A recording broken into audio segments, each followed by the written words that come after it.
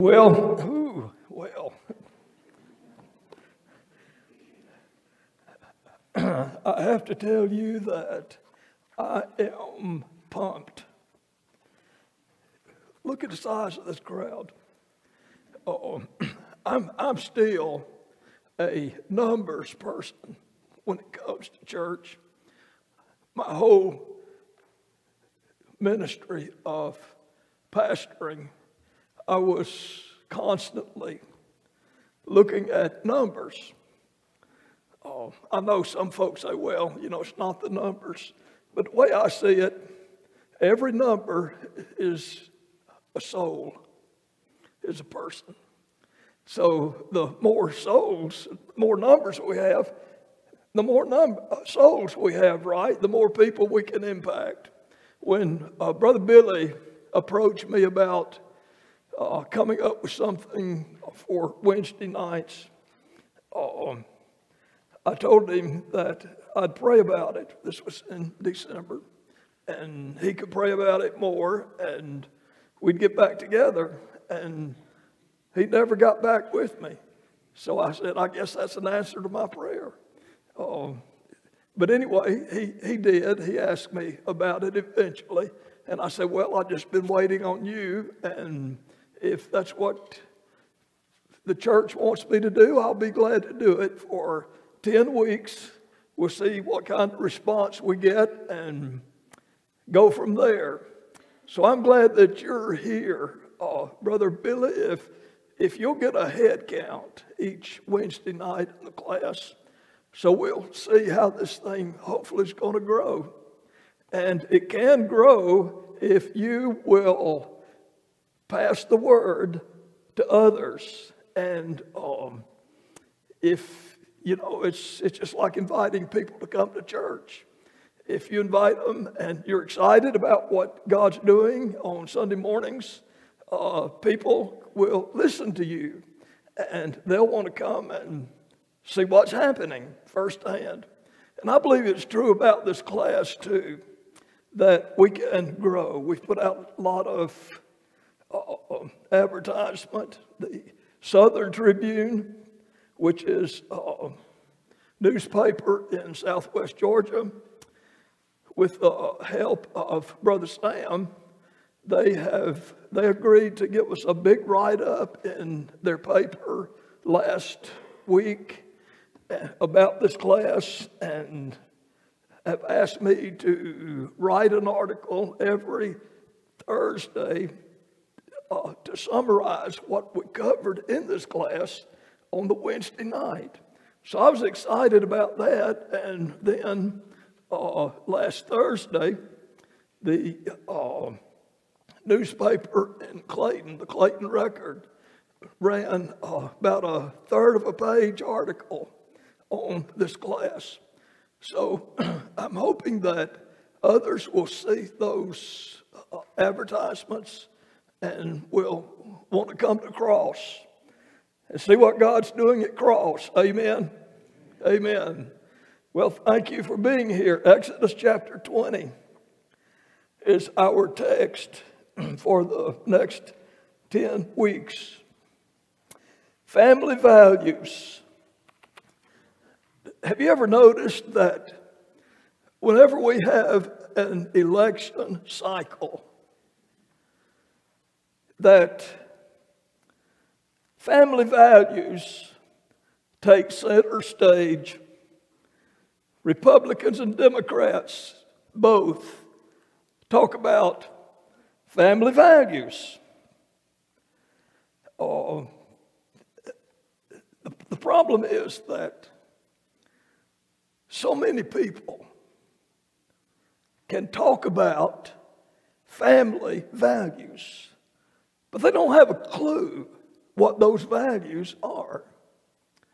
They don't know where they come from.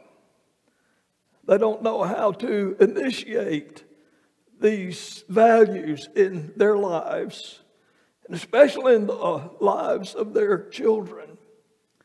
When I decided on this topic, I thought, well, folks may think that I don't need to come to a class on family values because it's just me and my wife, and our children are grown and we hardly ever see them, and our grandchildren. So there's no need for us to go to that class. Or somebody may be thinking, well, I'm a single parent. I don't have time to do all that. And so I thought about that quite a bit. I said, we're just going to put it out there and see what God is going to do with it.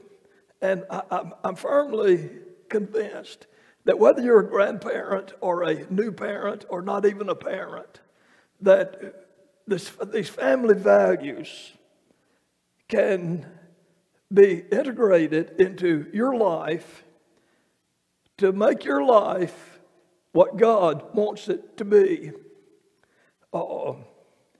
William Bennett, years ago, he was one of our politicians. Everybody knows the name. He said it is now politically correct to believe in family values, but it's not politically correct to get specific about them. Now, that is certainly true.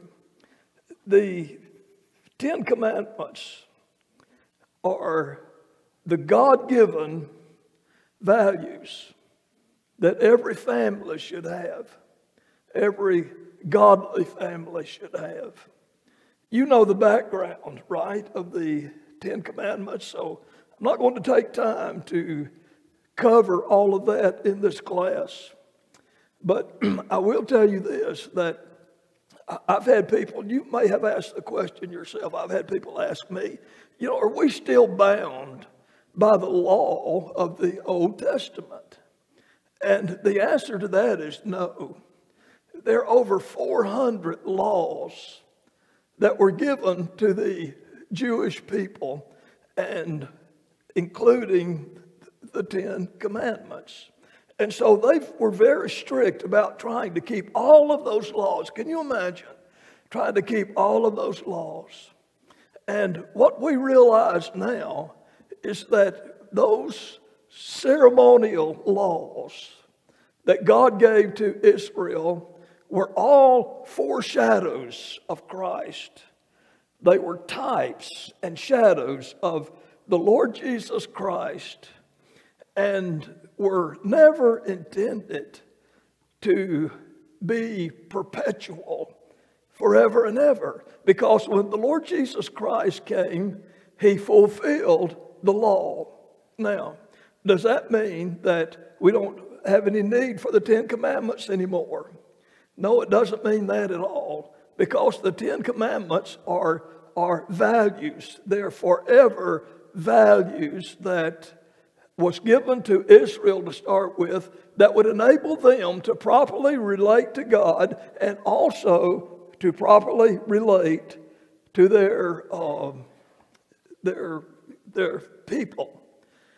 So those Ten Commandments have been passed down for generations and generations and generations. And so here they are for us tonight as our bedrock for establishing and practicing family values in our home and in our churches. It's sort of it's laughable looking back, but it's kind of sad. Over the years, I couldn't tell you how many people have told me, well, Brother Don, I live by the Ten Commandments. Now, I'm talking about lost people primarily, but even a mixture of people who claim to be believers. And they, maybe for a lost person, for example, I would probably be sharing the gospel with them, telling them that Jesus is the only way to God, the only way to be saved. And somewhere in the course of that conversation, it would be very common for a person to say, well, I just live by the Ten Commandments. Sounds pretty good, right? Until I asked them, tell me what those 10 commandments are. Let me see. Remember the Sabbath day. Keep it holy. Thou shalt not steal. I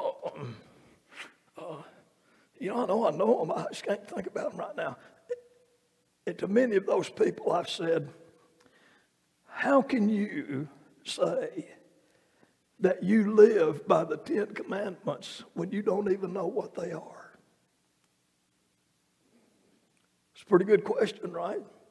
Well, what we want to do here over the next 10 weeks is we're going to see what those are and how we can apply them to our lives and establish good, strong, biblical family values. We need that in our homes today.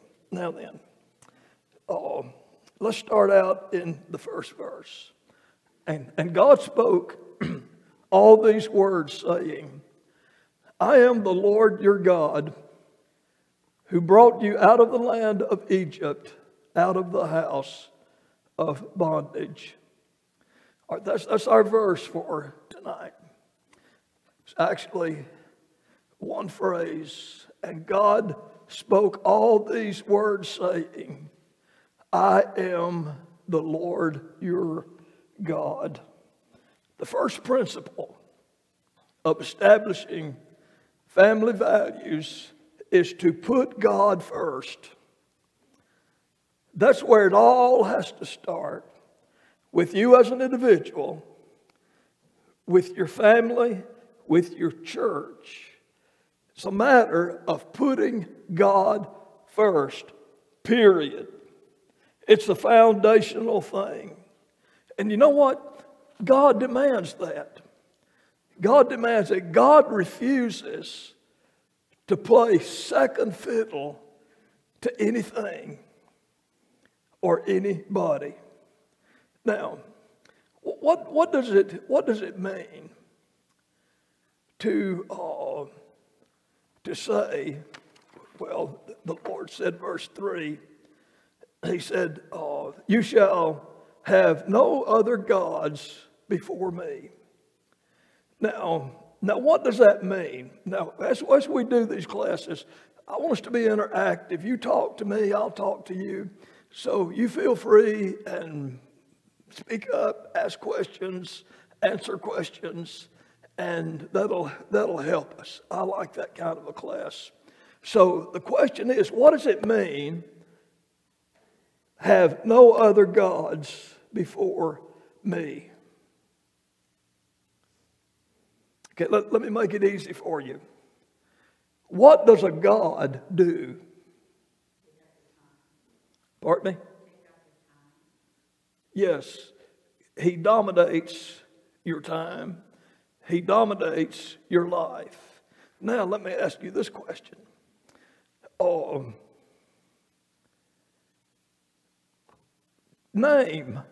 Let's name some gods.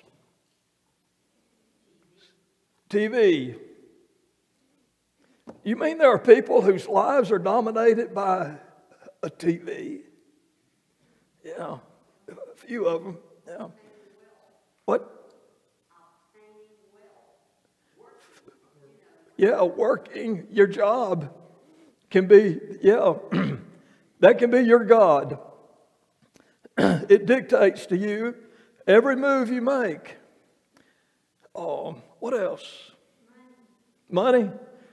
Yes, indeed, money. Another big God. Family? Amen. Can family be your God? Yes, indeed, your family can be your God. Your children can become your gods, because a God is anything or anybody that dominates your life. You think about your own personal life and just think about what dominates your life until you get this worked out, where God is the only dominator of your life. You won't develop family values. You've got to have this to start with. You know, even good things can become gods to us. Recreation. Nothing wrong with recreation, but unless it dominates your life.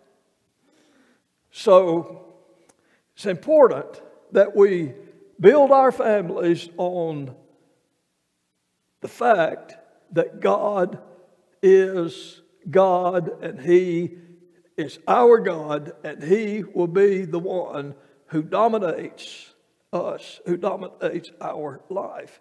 Now, here's a question. How do you do that? How can you do that? We know what it means to put God first, but what does it, let's just talk about some ways that we can put God first. And the first is this: in our finances. In our finances. Proverbs 3, verse 9 through 10. Honor the Lord with your possessions, and with the first fruits of all your increase. So your barns will be filled with plenty, and your vats will overflow with new wine. Okay, that's talking about our financial possessions, things that are worth something. Give back to God, and He will bless the rest. Do you know what the number one test of your priorities is? Your finances. That's the number one test. I used to tell people years ago when I pastored in Miami and later in Mobile, I had a ministry called the Biblical Stewardship Institute. And I traveled around and when I could and did those institutes and things. I always used to tell people, I said, if you will let me look at your checkbook, I can tell you what's dominating you. I can tell you what your God is. And so that may be a good thing for us all to do occasionally. Just take a look at our checkbook, take a look at our debit card, and see where our money's going. Money is the number one test of priorities. Do you realize that we spend a majority portion of our time thinking about money? You say, no, I don't ever think about money. Yeah, you do. We're thinking about how to make it, how to preserve it, or how to spend it. Takes up a lot of time. A lot of our thought process regards money. The Bible teaches us from the Old Testament that giving 10%, giving a tithe of our income, teaches us to give back to God the first in all areas of our life.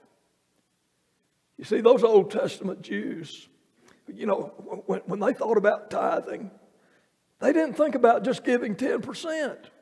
In fact, if you go back and read it, all of them were required to give at least 23%.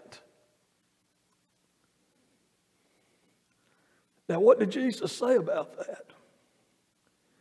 Jesus was adamant about it. And the New Testament is adamant about this principle, that we ought to give out of a cheerful heart. Give out of a cheerful heart. Give out of a generous heart. Finances That's one way that you can put God first.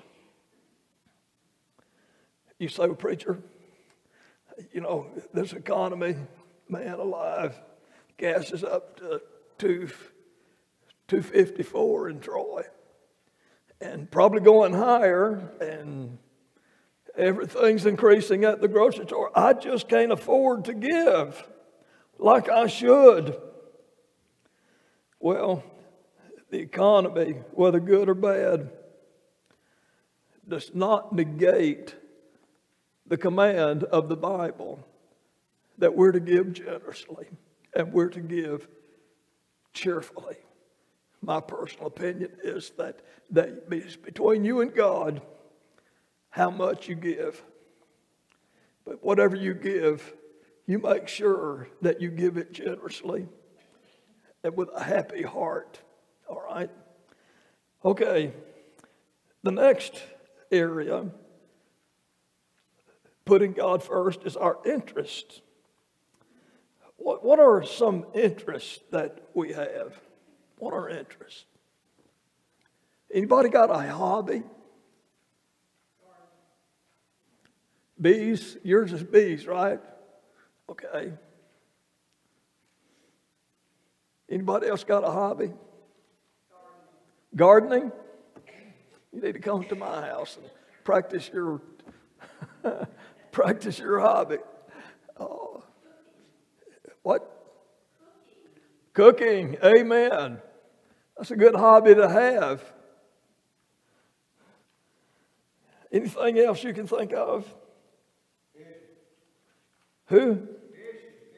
Fishing. Wow. Is it possible that any of those things, and all those things are good, right? Is it possible that they could dominate your life? Absolutely. Now here's what the Bible says, 1 Corinthians 10:31. Therefore, whether you eat or drink, or whatsoever you do, do all to the glory of God. Wow. That means if you're a stamp collector, you ought to be doing it for the glory of God. That's right. I do not like yard work. I'm getting better at it. But I tell you what sort of changed my mind about it, because, you know, I just put it off. And every minute I did it, I hated it. And so I got to thinking back when I was a pastor, you know, people drive up and down Ray Avenue all the time. People that I know, people that I don't know, but they know me and Trish. And what are they going to say when they drive by this old messed up yard? What if some of my people are driving around, showing a friend around, and they drive by my house and say, well, that's where our preacher, never mind. I wouldn't want that to happen. So what I started doing, and it worked for me, every time I know I got to do yard work, I say a prayer. I did it today. And I said, Lord, this is for you. I want you to be glorified in this activity, in this interest that I'm involved in. I want you to be glorified. I want it to be for my good and your glory. Now, I suggest that maybe you try doing that regarding your interests, no matter what they may be, whether it's golf or working on your car. Man alive. Just say, Lord, thank you that you gave me hands and arms and feet, and thank you for giving me some eyes and a good voice and things of that nature. Do those things, but do them with an attitude of gratitude, and you'll be putting God first in those areas of your life. Now, the third one is relationships. relationships. If you're going to put God first, you're going to have to choose your friends carefully. Proverbs 12:26, the righteous should choose his friends carefully, for the way of the wicked leads them astray. As most of you know, Trish and I have 3 children, all grown and gone, married. When we were raising our children, both of us just drilled it into their head that you become like the people you spend the most time with. That's true, isn't it? You think about it. It's kind of scary in a way. Now that Trish is retired, and I'm not retired, but I'm at home more than I used to be when I was a pastor. And so we spend a lot of time together. We're becoming just like one another. That's scary for her. She never wanted to be like me. But but anyway, the truth is that we need to make sure we teach our children this, that they be careful about the friends that they choose. That you as a parent, by the way, you ought to have some say-so over who their friends are. There probably needs to be some times when you say to them, you can't be friends with that person, and tell them why. I'll tell you a real quick story. My daughter is a school teacher in Pensacola. Her husband is associate pastor at First Baptist Church there. But her husband was my minister to students when I pastored in Troy. And of course, they weren't married up until, later. But anyway, well, they did marry while he was still minister of music there. But anyway, my daughter was in school at Troy University. And, we had taught Mandy, honey, you be careful who you become friends with. And I always told her, before you can date somebody, you got to bring them to our house. Let us meet him, see who he is. Let us get to know him. So all of a sudden, she brings this guy home from Argentina. From Argentina. Nothing wrong with Argentinians. And this guy played on the tennis team at Troy University. Really fine-looking young man. And I asked Mandy, before I ever met him, I said, honey, is he a Christian? Oh, yeah, Daddy, he's a Christian. Where does he go to church in Troy? Well, I don't think he goes now. He's a Catholic. I said, ooh. So anyway, she brought him onto the house, and after he'd been there, I gave him plenty of time to kind of ease himself, about 15 seconds. And then I asked him, I said, tell me, where do you go to church? Where do you go to church here in Troy? And he said, well, I'm a Catholic, and I don't really go while I'm in school. So anyway, they went on their date and then came back. And I told Mandy, I said, you won't be dating him any longer. I said, I doubt, number one, seriously, that he's saved. And number two, anybody you date is a potential mate, and you're not about to move to Argentina. I'll leave the rest of that story alone. She didn't marry him. But she did marry Jeremy, my minister to students. And but we have to do that. Wouldn't you agree with that? Did you do your children like that? Those of you that are, in my age group, and you've got grown children now, we have to have some control over who their friends are. We're simply putting a value a family value into their life when we do that. All right, now then, anybody got anything you want to say on that? Floor is open. Okay, let's talk about the schedule. Put God first in your time. How do you do that? How do you do that? Somebody tell me, how do you control your schedule? Do you have a schedule?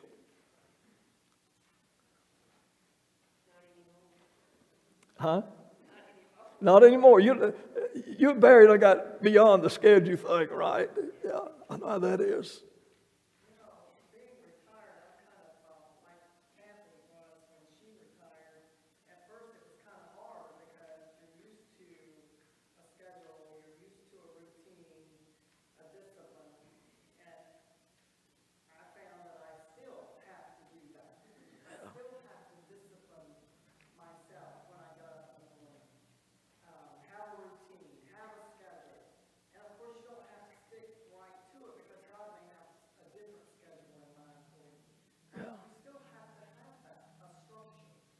Yeah, amen. And I think it worked better for her when she found that that was true, I think.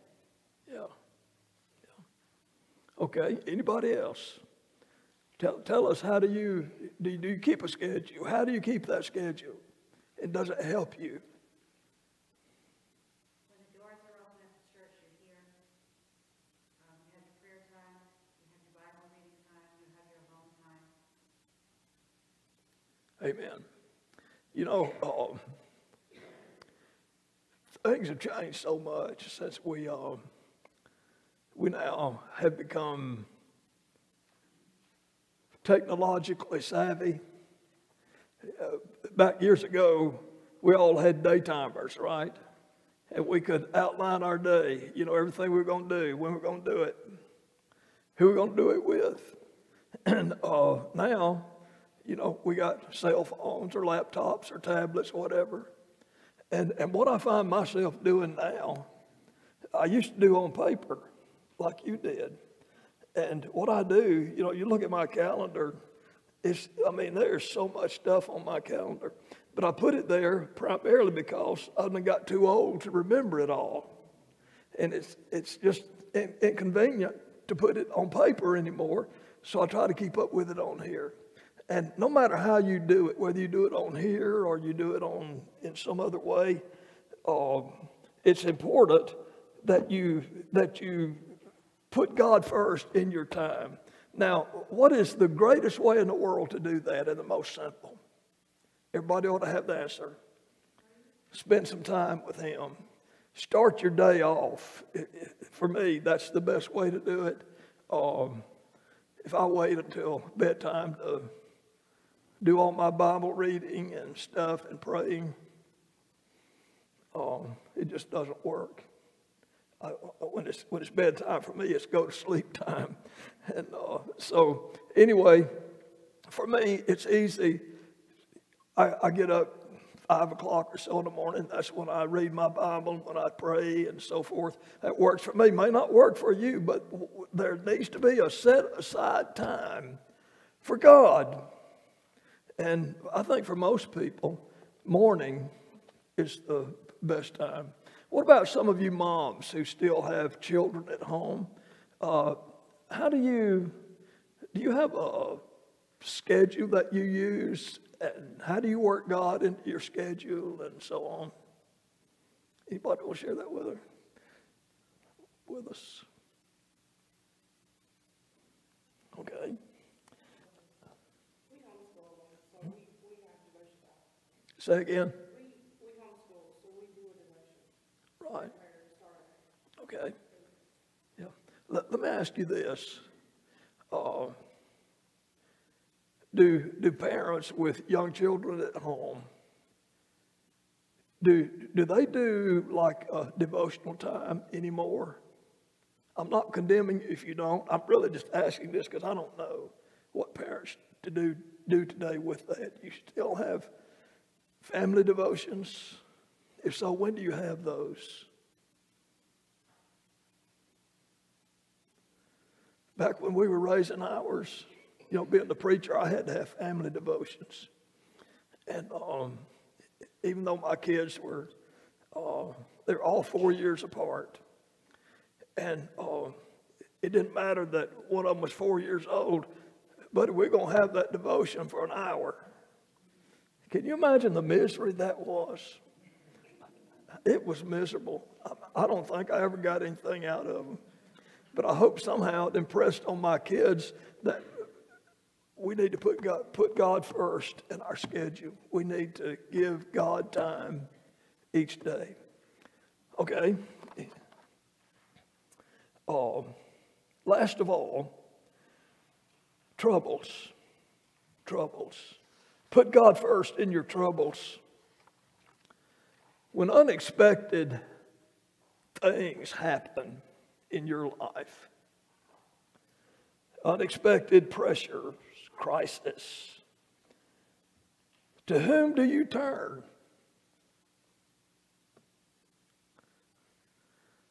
I heard that old joke. You've probably heard it too. I can remember it. The deacons were having a meeting at the church. By the way, not your deacons. This is a joke, okay? This is a joke. But the deacons were having a meeting at church, and it was over the church finances. And they were trying to figure out what can we do to bring in more money. And they talked about this, and they talked about they could do this fundraiser and that fundraiser and so on and so forth. And none of it seemed to come together. And finally, one of the deacons said, well, he said, guys, he said, I guess we're just going to have to pray about it. And one of the deacons said, you mean it's come to that? That's more truth than you realize in some cases. Psalm 50, verse 15, call upon me in the day of trouble. I will deliver you, and you shall glorify me. Don't let God be your last resort. Make him your refuge from start to finish when troubles come in your life.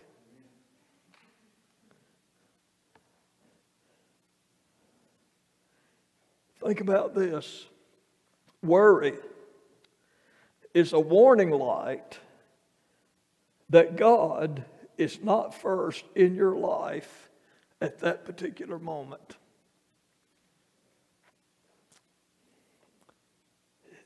If God is not first in our finances, we worry. If God's not first in our interests, our relationships, our schedule, our troubles. If God's not first in those areas, we don't have a foundation. I mean, you can forget about building family values in your life or in your church, in your children's lives. And by the way, if you're a grandparent, let's go a step further and say that grandparents can help do this too, right? They really can, especially if your grandchildren live close to you. Sometimes parents need to be reminded by their parents that God needs to come first. You need your teacher of children that God comes first. So, what are your family values? If you're going to have any family values, you got to start right here tonight with what we've talked about. Putting God first. Next week, we're going to be talking about family idols, verses 3 through 6. Family idols, that's an interesting thing. So, between now and then, why don't you give this thing some thought about what place does God play in your life, in these 5 areas in particular. By the way, those 5 areas I mentioned are an acronym for FIRST. Don't know if you noticed that or not, but that'll help you to remember them. In those areas of our life especially, let's put God first. You shall have no other gods before me. I am the Lord your God. Is he? I pray that he is. Let's pray. Lord, we thank you for these few moments you've given us to consider the very foundation of family values. Lord, we live in a society where few families have biblical family values. Most of them do not know what it is. They don't know the purpose of the 10 Commandments. Lord, so many people who are not believers, and even some who are, see the 10 Commandments as something that God gave us to punish us, rather than commandments which God gave to bless us.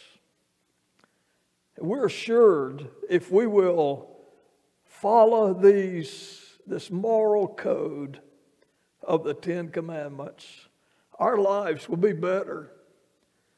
We'll be happier. Our children, our spouses, our family as a whole, our church will be happier. So help us to come to grips, if we haven't already, with this truth that God must be first. Let that ring in our ears until we understand it and accept it and act on it. We'll give you the praise and the glory. In Jesus' name we pray.